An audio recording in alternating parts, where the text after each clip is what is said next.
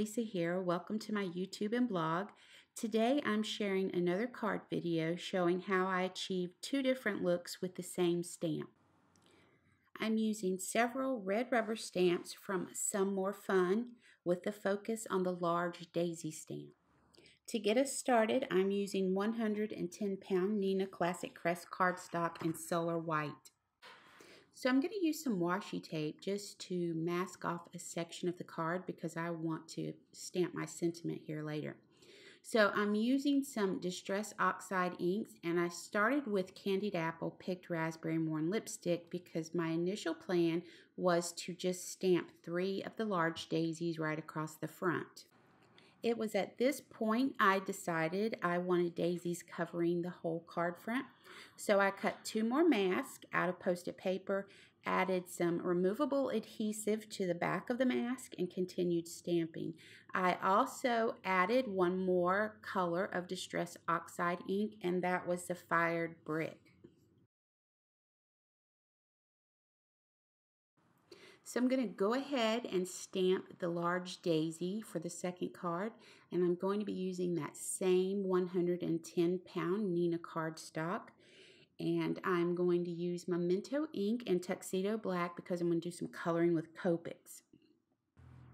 So using R59, R37, R35, and R32, I color the petals.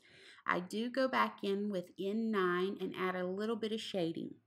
So for the center and the stem, I use YG97, YG95, YG91, and I add a touch of YG25 to the center. So I took this to my scan and cut to cut out. You can fussy cut it. It's not that it's a difficult or intricate pattern, so I think fussy cutting it would be pretty simple. I then decided that I wanted to stamp a border using the red rubber borders and Plaids 1 stamps from Some More Fun, and then I stamped the sentiment above that. So to assemble the card, we're going to add 3D mounting foam to the back of the colored flower, and then we're going to position that over that stamped border. Once we have that where we want it and adhered, we're going to flip that border, that panel over, and we're going to add fun foam. Then we're going to add some adhesive to the fun foam, and we're going to center that on a 5.5 by 4.25 inch card.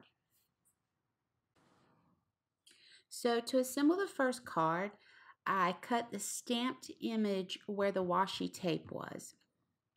And you can see here where I've cut it apart. So I want to position this so that I can stamp my sentiment, and then we'll assemble this.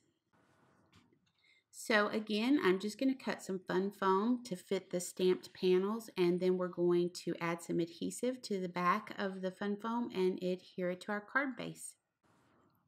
So here's both cards finished. Thanks for joining me, and I hope you'll join me again. Until then, take care and keep crafting.